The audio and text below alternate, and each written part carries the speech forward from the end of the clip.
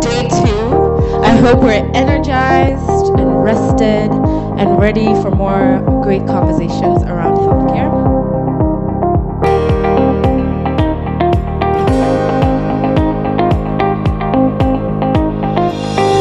We really believe that the time for Africa in this space is now. We believe that it's necessary, we believe that it's important, and over the next, if we leave this for the next 30 years when our population has doubled, it might be too late.